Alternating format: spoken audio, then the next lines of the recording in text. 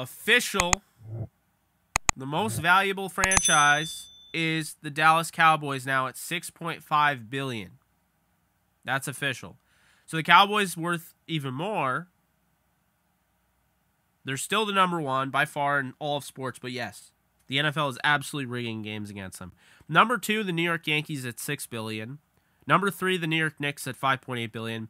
And can I just say this? And I think people will be upset, but it is what it is. I'm unapologetically Jake. That's just how it is.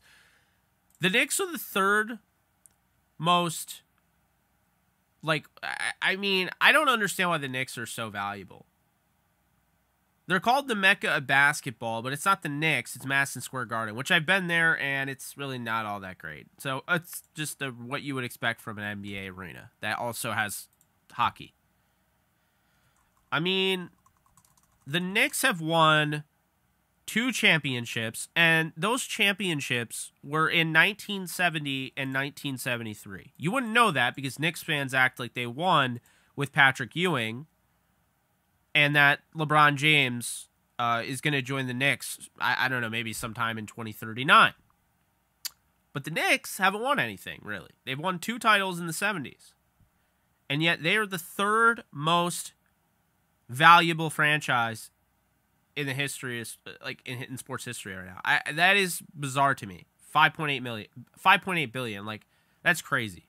Golden State Warriors, by the way, have passed the Los Angeles Lakers.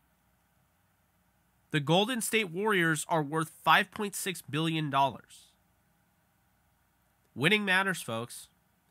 The Los Angeles Lakers are $5.5 billion. The New England Patriots are $5 billion. The New York Giants are now worth $4.85 billion. And the Rams come in at 8th overall in the entire world. And they are rated the $4.8 billion. They're worth $4.8 billion. Real Madrid, 9th, Barcelona 10th, Bayern Munich 11th.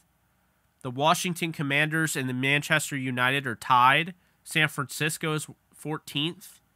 Liverpool, Bears, the Chicago Bears and Los Angeles Dodgers are actually tied at 16.